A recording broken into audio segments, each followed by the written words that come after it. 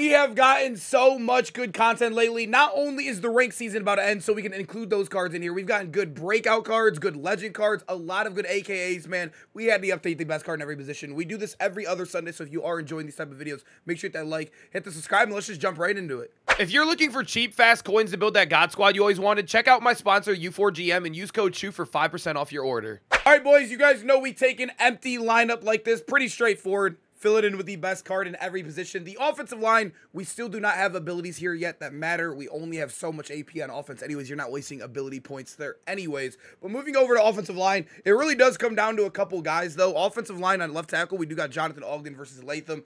It really depends, I guess, if you are more of a runner or a passer. I think Latham is obviously the better option right here. I know his awareness is down, but awareness, let's be honest here, our offensive line, I don't think it really matters too much. But when we look at him, you got to remember, not everybody's going to have Latham. So I'm going to put Ogden here only because I know not everybody has the rookie premier, and I think that's the most fair way to do it. Moving to left guard, though, we do got Matthew Bergeron. He is by far the best one who just came out. It might be Bergeron. I might be butchering his name crazy, but offensive line, who cares, boys? Center is still, well, and right guard. They're both absolutely garbage, boys. It really comes down to Steve Avila or Travis Frederick. You can see they are both not very, very good in the game. 85 overall compared to 88s, 89s. I guess we'll go with the new Steve Avila, who's a hero in the promo, not even a champion. Moving over, yeah, I mean, boys, I'm going to be honest with you guys. I think Cody is better than Larry Little, even though Larry Little might have, you know, he does have really good stats. Look at the weight. Look at the weight. 265 pounds to 300 pounds. I use Larry Little right now because of Dolphins team, and yeah, I think I might be just sacrificing one Dolphin team point for Cody. I do not like the small linemen. They get thrown around like crazy. We need a new right guard and center so bad in this game. They keep giving us left tackles. They keep giving us left guards. Like, we have 3 left guards here upgraded. 4, if you think about Graham Glass now as well. Now right tackle to finish it off. It is very, very easily Anton Harrison. He is a dog. He also gets breakout badges. You can make him even better. By far, probably the best offensive lineman in the game right there. And then to finish off the top row, now we have a little bit of competition. Offensive line is whatever. It's whatever, right? Now we get the tight end, boys. There are 3 guys that come to mind for me that are super, super elite in the game. We do get Kyle Pitts on Tuesday. He comes out on Tuesday, boys. So that is literally, what, 2 days from now? He comes out on Tuesday. We get him. Kincaid's in the game. And then there's obviously the LTD Gronk. I don't like that. This Gronk kind of sucks. There's the LTD Gronk as well. See, this is tough for me, boys. This is tough. I've been using Gronk. I've been loving him. The thing with Kyle Pitts, a lot of people do not remember, is he gets every single theme team. So he's going to be 88 speed for everybody. Him versus Kincaid, if you're looking at straight speed, they are very similar in stats. He is taller than him. He is also above 246 pounds, so he's going to move a little bit worse. I really do think Kincaid is still the best. He has a 90 catch in traffic right there. He has amazing route running as well. I think Kincaid's amazing. I would say Gronk as well. Also, you got to remember, Kincaid is 88 speed. It's not showing right here because you can't put the breakout badge in, but I don't know. I think Kincaid's the best. He moves the best after the catch. He's the fastest of the bunch. Don't need a theme team to boost him up. His X factors on Gronk aren't good enough to make him, you know, better than Kincaid. And also, another thing with Gronk that would have probably made him better, look, they gave him 77 run block. He's not even hitting the 80 threshold on an 89 LTD. They gave his 88 to 83. I don't know what they're doing, man. I'm going to go with Dalton Kincaid. So now we cut down to the wide receivers, where wide receivers, a list I literally just did. I think it was 2 days ago we did our top 10 receivers. I think this position is almost locked in the top 3. Number 1, very, very easily, the LTD Cheetah, the only 90 base speed card in the game. He is amazing. Absolutely amazing. He also goes in probably the best team in the game right now, Dolphins. Cheetah, the Chiefs is also probably top 5 right now. I got to lock in Cheetah. That is such a lock. Wide receiver 2.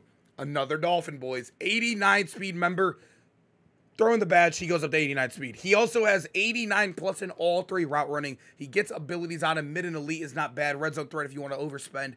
Not bad at all, boys. Easily wide receiver 3. Or wide receiver 2. Moving over to wide receiver 3. I do think it's either Rome Odunze or Worthy. Obviously, if you have Rome from your rookie premieres, use Rome, right? He gets every theme team. He'd be 89 speed. He's 6'3". He is amazing.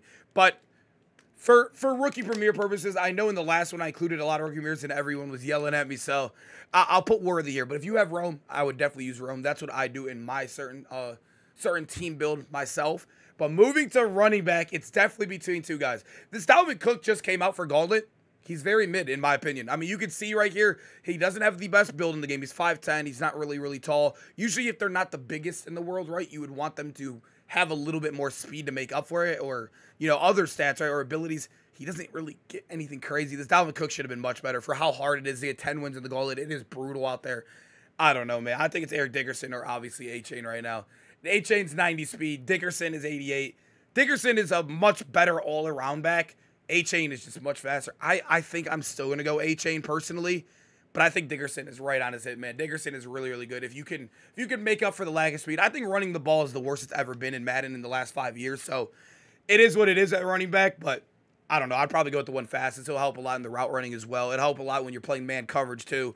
Moving to quarterback, the first gunslinger, the only gunslinger in the game right now, I think Will Levis is easily quarterback one. He whips the ball the fastest. He obviously has the Aaron Rodgers release. He has amazing stats too, 90 throw power, 90 throw under pressure. He's insane, dude. Will Levis, easily quarterback one. I don't even think it's close. And this is why, look at the breakout promo, boys. It is flooded with blue. It is flooded with blue right now. That promo is insane. It had to be updated. Obviously, we do it every Sunday, but I mean, dude, look at that. That's crazy. All right, now we move over to defense. You guys know I give you 2 safeties at each position just for depth reasonings. I know a lot of people run a lot of different defenses, but at free safety, I am including him. We get him on Tuesday. I'm including him, boys. Ed Reed is now probably the best card in the game. He is 90 speed. He gets every theme team, 90 pursuit, 91 player, 90 zone. Let me remind you, once again, every single theme team. He also gets pick artist. He gets mid zone. He is by far the fastest card, or not, I wouldn't say by far, him and Tyreek, really. He's the fastest card in the game on defense. He also gets insane, 90 play rec, 90 zone, and he's going to be ridiculous, boys. I cannot wait to get this card. I am currently top 100 right now as we are recording this video. It is a fight right now to stay in there, but I think we're going to get it, man. We'll record that video on him too, but yeah, he's disgusting. Easily probably the best card in the game right now. And then at strong safety too, I think I'm still going to go with Javon Holland, right? I know Nubin is a little bit better statistically, but I think speed is king at the end of the day. And I know not everybody has the Nubin as well. But 88 speed goes in the best theme team. He also has insane man, or he has insane zone right there. The play rec's really good. He has +7 play rec on him too. I think I'm going Javon Holland, man. He has been phenomenal for me. I see him on everybody's football field as well. Right outside linebacker, though, we did just get a brand new Jonathan Greenard. Probably one of the more weaker positions in the game. I mean, we got a Dre Greenlaw. I think Greenlaw is really good if you like zone, if you like usering your guys out here. But right now, I almost want to go Van Ginkel because I think Van Ginkel has been amazing. He's really fast, good excel, good speed. He sheds a lot. He's really good in a hybrid scheme as well if you like to drop into flats. I think I like Van Ginkel more than Greenard. I don't know. Yeah, I think I will. I think I'm gonna take Van Ginkel here. He is 6'4", is well taller. He's better in the flats. If you're running double A gap, you could drop him into flats a lot. He's fast, like I said, very, very fast, really good excel. I think Van Ginkel actually makes the play there. Also, I want to say it again, Dolphin. Hey, I know theme teams isn't a big deal, or I don't make it a big deal in these videos, but the Dolphins theme team is absolutely broken right now. And moving over to middle linebacker, I wish it was a little bit better. We don't have really any abilities here yet. Junior Seau does get lurker. Doesn't really make a difference, though, until you get lurk artist or pick artist. So, you know, it is what it is. But I think he is definitely middle linebacker one. 87 speed on him. The only one with 87 speed. He has great stats across the board. The only thing I wish was better was the zone coverage. But you're probably using him anyways. But moving over to number 2, it's between 2 guys easily for me right here. It's Patrick Queen or Luke Kuechly, right? The thing is like if you want Luke Kuechly, you are going to probably want to. I mean, he has 79 zone. He's missing the threshold by 1 point. I don't know, but he's much taller. I almost feel like I'd go Luke Kuechly here. He has been insane. I honestly just got rid of him not too long ago to my theme team, but he's insane, dude. That card was so good for me for so long. I got to rock him right there, man. And then left outside linebacker, I think it comes down to 2 guys. Although Dallas Turner's really good as rookie mirror, Bosa was kind of mid. I think it comes down to Kayvon Thibodeau or Charles Haley. Remember, Kayvon Thibodeau does go up in speed. I believe his breakout badge boosts his speed. If not, even if you look at, I can't remember what his breakout badge, I think it's speed. But, I mean, regardless, even if it doesn't, because I'm not remembering right now, he has 86 speed, 90 excel, boys. He has amazing stats across the board. I mean, dude. Kayvon Thibodeau is broken. That card is amazing. Arguably the best edge rusher in the game right now as well. Now we move over to safety to finish off the top row. Bro, I have to include this card. I don't care that he's a little bit on the slower end. He gets the breakout badge. He goes up to 87 speed. I know it's a little bit slow, but I promise you guys there's not been a card better for me this year yet as a DB. He has 90 zone, 91 man, and 90 pursuits. His player X even decent, 84. He's 6'2", so he's good height on him. The only negative is that he's like 87 speed, not like 88 or 89, right? Cam Curl is elite. I don't care. He has been amazing. The 90 man, 90 zone. He's great in a hybrid scheme. Not great. He's amazing in a hybrid scheme. I got to go Cam Curl. He's my favorite card in the game right now. And then at number 2, I think it comes down to these two guys. I think I'm going to lane Jair Brown still. He goes up to 88 speed, 91 excel. He has amazing man, both at 88 and zone at 88. The pursuit. He feels like a little bit less version of Cam Curl. A little bit faster, a little bit tinier, not hitting the 90 thresholds, but that's probably what I'd rock as the top row. Now we move over to the cornerback position. I honestly think this position is really, really good in the game. I think Theme Team would probably help as well if you don't want the top-end LTDs. Right now, I think Lions, I'm going to be honest with you, that's what I run because I don't want to spend $2 mil here, 2.6 mil here. So Lions, you can go ahead and get Slay, guys like Arnold, right? You can get Night Train Lane. You can save a lot of coins, but in this video, we're not here to save coins. We're here to build the best card in every position. Corner 1 in the game is very easily Joey Porter. He's 6'2". He gets pick artist on him. He goes up to 89 speed with the badge. He has 90 man, 87 zone, 91 press coverage too. He really is amazing in man coverage. You could man him up even in zone schemes. He's going to dominate. But at corner 2, I really don't know if I want to put Charles Woodson here. I've heard of many, many good things about him. I do want to go Gonzo first. The first guy I want to go is Gonzo. I think Gonzo is definitely elite. He also does get the pick artist. He also is 6'2", 88 man. His zone is 80, but it's still, he's hitting the threshold at least. His player X 85, his press is really good. Gonzo is absolutely amazing. But when we move over to number 3, I think it comes down to these two right here, boys. You can see statistically as well. Nate Wiggins is taller. He's a little bit better statistically. He's better man, better zone. The press is better. His player act is way worse, though. I will be honest. I did use Nate Wiggins for a while, and I'm going to be honest. He didn't play bad. His player act was never an issue.